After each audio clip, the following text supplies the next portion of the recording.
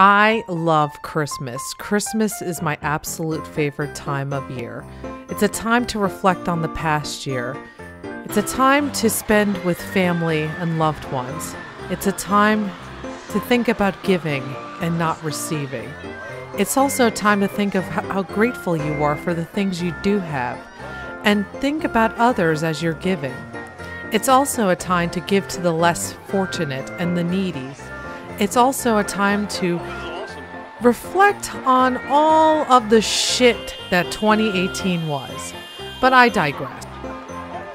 What I love most about Christmas is watching all the Christmas movies and specials like National Lampoon's Christmas Vacation, Elf, and my personal favorite, Home Alone. Oh, what a psychopathic 8-year-old. But do you recall two of Jim Henson's Christmas specials at all? The Christmas Toy and Muppets Family Christmas? Some people have heard of either one or the other, but me growing up, I watched both. See, kids, back in the day, we recorded all of our specials on VHS, so I was privileged to have both of these specials on VHS, along with some craft recipe ideas from TV Guide. It's kind of weird. But anyways, today I'm going to be talking about both specials, and I'm not going to try to spoil too much because I honestly want you guys to seek this out. Muppets Family Christmas is on YouTube, and the Christmas Toy is out on DVD if you want to go check it out. And without further ado, it's time to talk about our first special, The Christmas Toy. This Jim Henson special was aired on December 6, 1986 on ABC, and it was also sponsored by, Kraft. That's probably why I saw those weird commercials.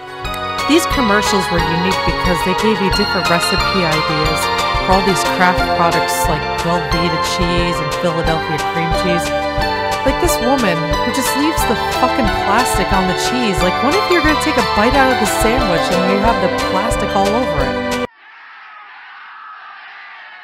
Sorry, I got carried away there. Anyway, this was the original Toy Story and the concept that toys came to life when the humans were not looking. It's Christmas Eve in the playpen, and all the old toys are anticipating the new arrivals that will be coming on Christmas Day. A tiger doll named Rugby remembers when he was the favorite Christmas toy last year and does not want to give up that title. Rugby has a plan though. He decides to go down to the Christmas tree so he can be unwrapped and be Jamie's favorite Christmas present like he was last year.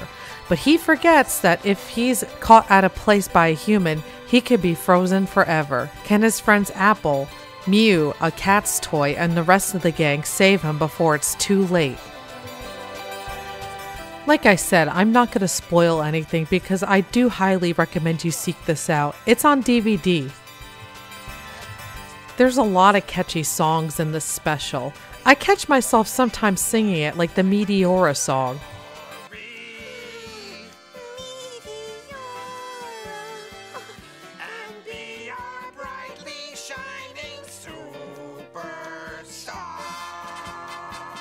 There's a running gag with this Barbie-like doll who can't decide what she wants to wear. Everything about this special just screams Christmas joy.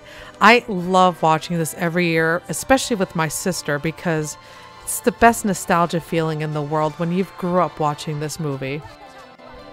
This special screams Jim Henson. The puppetry in this is amazing, especially with the hallway scenes, which, like I said, I'm not going to spoil for you.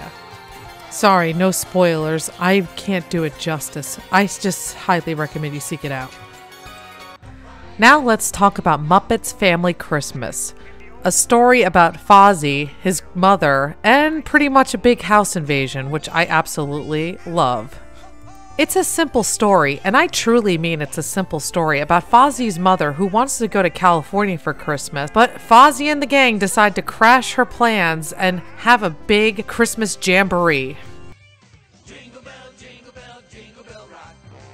There are a couple little side plots here, like Ms. Piggy being a procrastinator, like doing her last minute shopping. Oh, she bought froggy slippers. Kind of weird.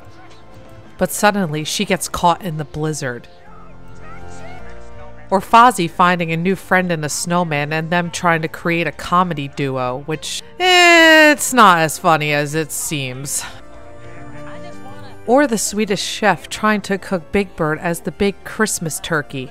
And did I forget to mention, it's not just the Muppets that are in this special, it's all of Jim Henson's creations, including the Sesame Street Gang and Fraggle Rock. This is like the Marvel Cinematic Universe of the 80s. This even includes a special appearance by the Muppet Baby. This is probably my favorite scene, but sadly this is the only reason why you can see it on YouTube and not home video. It's because Disney owns the rights to the Muppets, while Sesame Street is owned by Sesame Workshop, formerly known as Children's Television Workshop. It's sad that two separate companies owns basically the same person's work. I would love to see my lifetime either on Blu-ray or streaming on Netflix or Hulu.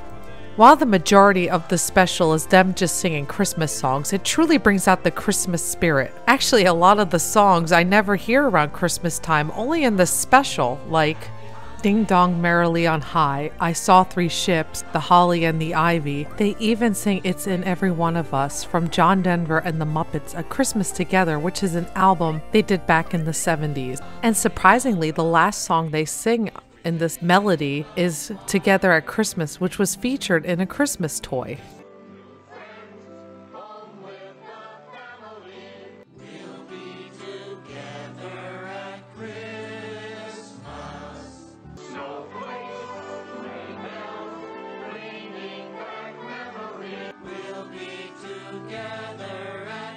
I guess Jim Henson really liked that song, so he put it twice. Speaking of Jim Henson, he makes an appearance in this special. There is so much to love about this special. Just the fact that all of Jim Henson's creations are in one room is just amazing.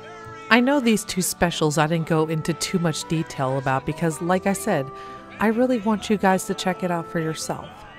I watch these specials every year with my mom and my sister, and it's just a great memory for us. And we hope that each new generation of us passes it down to their kids. And isn't that what the holiday season is all about? Creating traditions and passing them on to the next generation. I hope you guys have a Merry Christmas, Happy Holidays, Happy New Year's, or whatever you decide to celebrate this season. Have the best of it. The nicest gifts under the tree are the ones you make yourself. Say happy holidays with these strawberry almond bars. You blend buttery tasting parquet margarine and brown sugar to make a base. Spread with Kraft's strawberry preserves and bake. Drizzle with melted almond bark. Cool and slice. Wrap with a bow and they're ready to go. Make this Yuletide apple dip for a hostess gift. Bring out the flavor of chopped apples and onions with delicious Kraft Real Mayonnaise. Add sour cream and chill. Then slice Lender's Bagels halves, arrange, and wrap for a gift that's always in good taste. You can treat someone to the fine art of snacking with cheddar